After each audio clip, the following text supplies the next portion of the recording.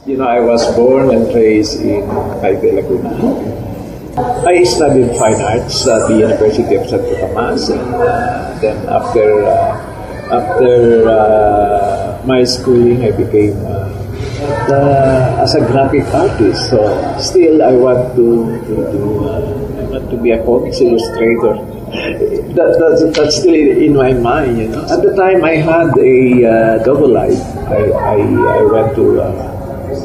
I went to an office in a publication that, and at night I do my paintings. I mean, the Philippine Art Association normally has a contest for nationwide.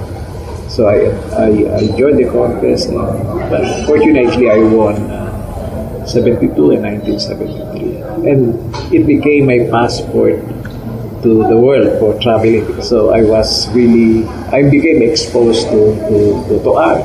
So since then, since the 70s, I keep on moving around like an ordinary gypsy arm with colors, canvas, and whatever. So I was so lucky when I applied to be an artist in residence in Switzerland, and they granted me to stay for 3 months.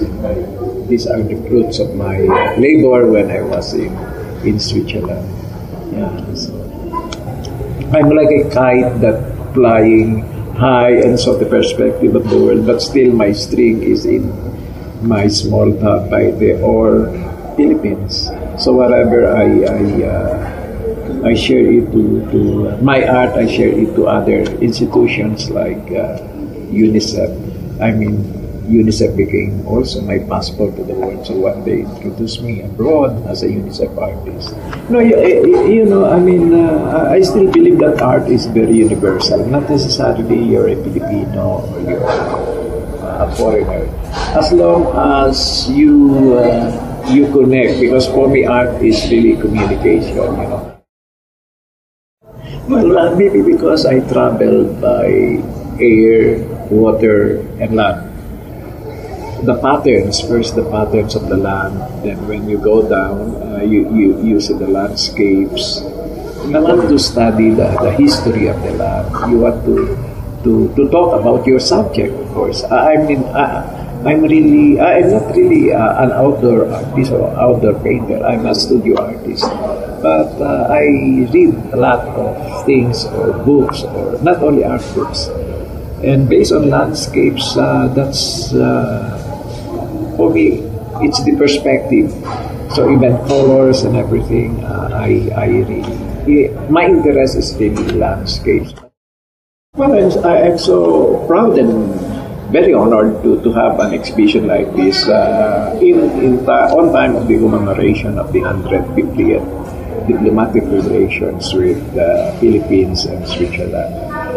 So, well, it's nice to have this kind of works. In fact, I don't know that I have this kind of works in my studio because I just paint and keep it, even when I was in Switzerland. But when it framed and it hung like this, I mean, I told myself that, I feel so nervous because my art is different already based on the paintings that just keep in my drawers or in my studio.